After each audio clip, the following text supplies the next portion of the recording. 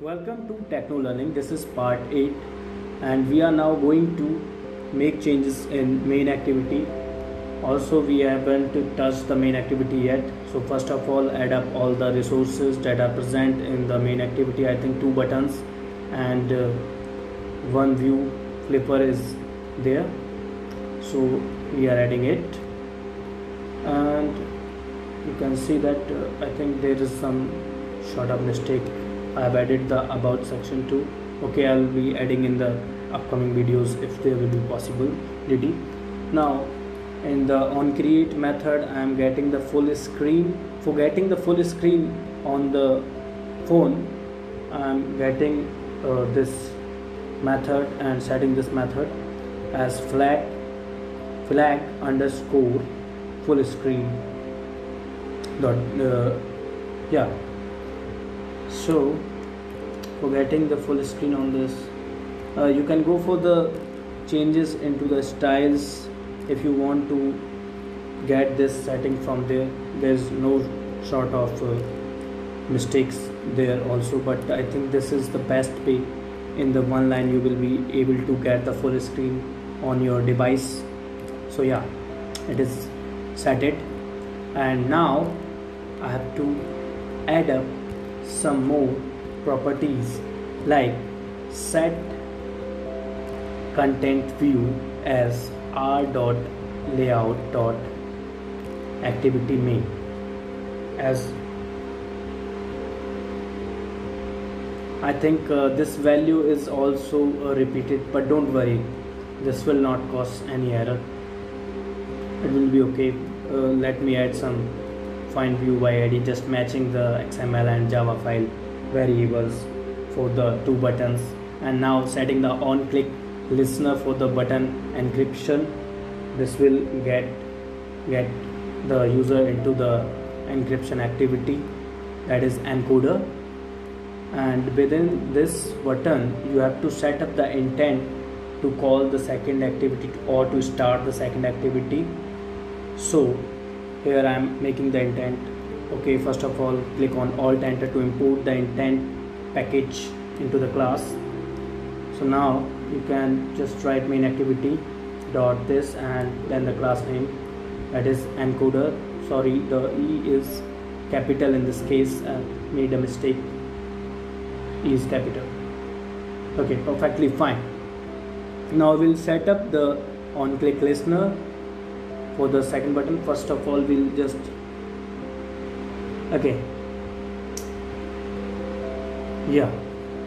so first of all just set up the set on click listener for the second button, then we'll be starting the activities at the same time. We'll be add up that start activity option chain. Let me match these parentheses and braces. Okay, yeah, there was some error while implementing this.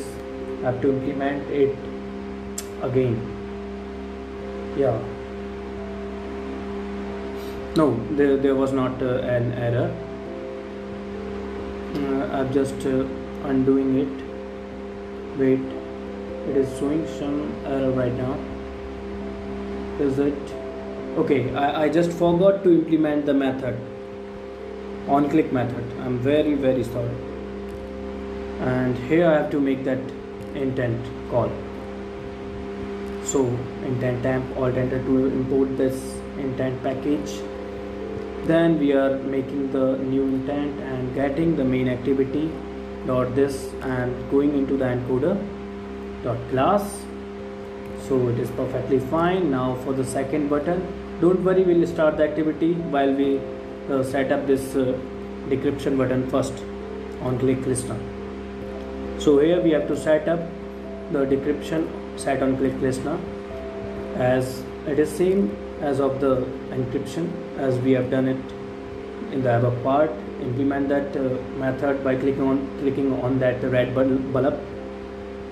Make that intent temp and just do the same thing as we have done in the above part, but make sure the class name is different.